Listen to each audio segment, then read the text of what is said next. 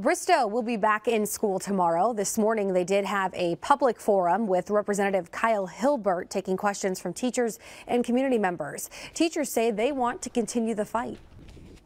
Our students need us and we want to be there for them. That's why we're in this profession.